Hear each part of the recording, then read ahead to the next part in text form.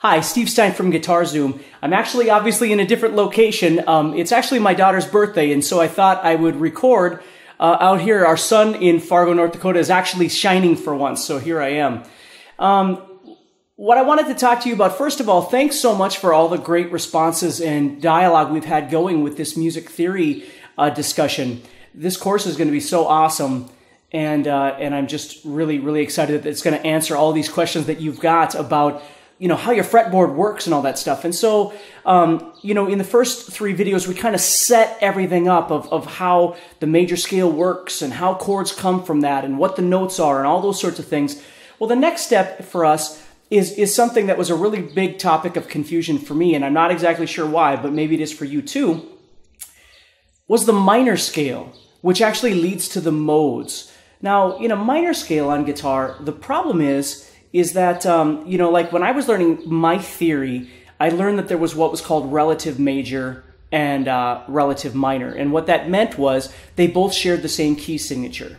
So if you were in C major, which has no sharps and no flats, then A minor was a relative because that also had no sharps and no flats. And when I was trying to learn all my scales, it just seemed really confusing to me because I'm like, well, I knew how the major scale worked, and now I got to learn, again, on paper. On the guitar, it was a little easier, but on paper, I had all these major scales, and then all of a sudden I had all these minor scales that I had to memorize, and I'm telling you right now, it is way easier than that. And so what I want to do right now is I just want to explain to you a little bit about how the relative minor actually works, and then the modes would actually come from the same thing, which we'll get into detail in the theory course. So first of all, if you were in the key of C, we already know this because we've been talking about this, we have the notes C, D, E, F, G, A, B, and C. This is my little travel guitar, by the way. And we've also talked about how we generate 7 chords and the notes within those, but we've talked about the 7 chords that we get from that key as well, which is C major, D minor, E minor, F major, G major, A minor, and then B diminished, which leads back to C. Okay, so that's how it works. Now, the truth is, whenever you're dealing with the major scale, like the C major scale right there, what we're saying musically is our main note is C. Our main chord is C major. So whenever we're writing a song or we're doing whatever, if we're going to write a song in the key of C major, we have to make C more important. We have to emphasize the C chord, the C note, whether it's in singing or recording or soloing or whatever it might be. We're emphasizing that to be home, right? So when we're playing a progression, we go back to that C. It feels home, okay? Now, modes and certainly the minor that we're talking about right now, some genius somewhere along the line, and I need to find out who this was, because it certainly wasn't me, said, hey, you know what? How about let's be in the key of C, let's use the notes of C, let's use the chords of C, but let's emphasize something else. Let's just simply choose something else to emphasize. And the chord they chose was the 6th chord, which is A minor, for 2 reasons, 2 obvious reasons. The first obvious reason is because in the key of C major, your tonality is major. Your main chord is major. Everything sounds like major. Okay? People are showing up for the party. She's a mighty 7 years old today. So, it's major. The tonality is major. Okay?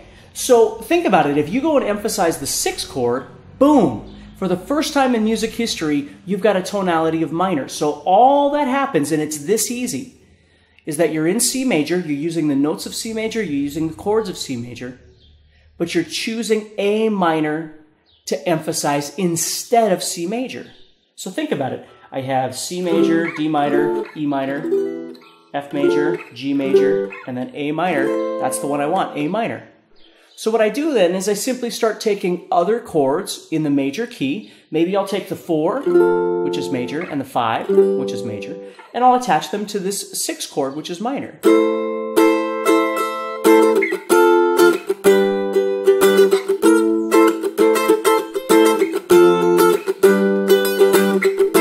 It's like every Iron Maiden song ever written is those 3 chords right there.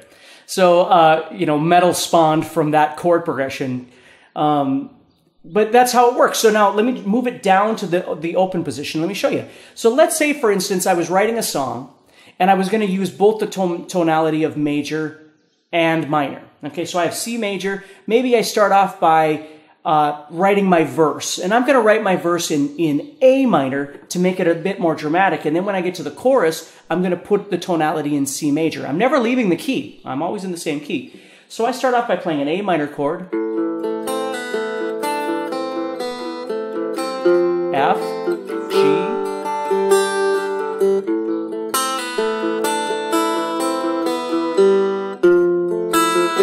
does that make sense? So that's my verse, right? So then I start strumming it.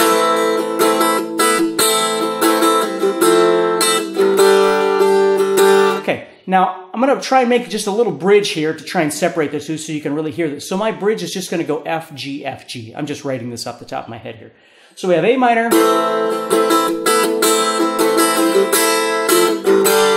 Then we're going to go to F, G. This is just my little bridge. Okay, here comes my chorus now. Now I'm going to go.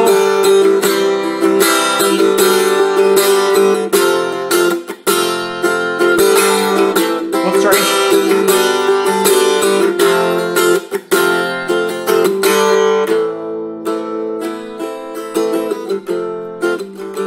You see, so my song structure is the verse is A minor to F to G. My little bridgey thing was just F, G, F, G. And then my chorus went C, G, F.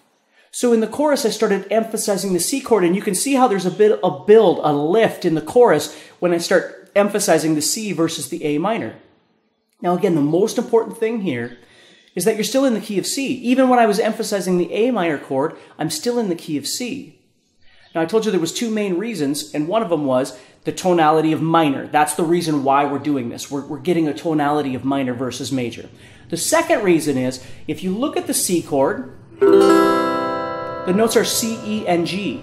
If you look at the A minor chord, the notes are A, C, and E. So they share pitches. They share a lot of pitches, right? C, E, and G is C major, A, C, and E is A minor. They both have C and E in them. And if you even look at the shapes, they're very, very, very similar. So I'm assuming that that's probably why they chose the 6th chord out of all the other ones to call the relative minor. So most music is written using the 1 chord or the 6th chord, and then moving back and forth. And there's just a host of songs out there that move back and forth between major and minor. They don't all have to. You know, again, I was mentioning A minor, or Iron Maiden. You know, so if you took a song and you went, I'm going to go back up here and play A minor, F, and G. So I was going.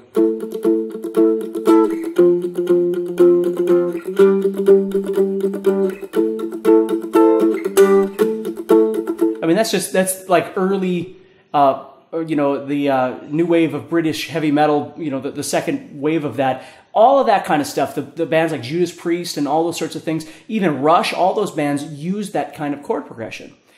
And what was so awesome about it is it moved you away from just having everything sound really happy all the time with using the 1 chord, which is the C chord. So it's a really great concept, and it's fairly straightforward to understand. So again, you've already developed from our previous videos the key of C and the chords that are in it, and you understand why it's the key of C, why it's getting the notes that it's getting. We understand the chords and the notes that are in there with our triads.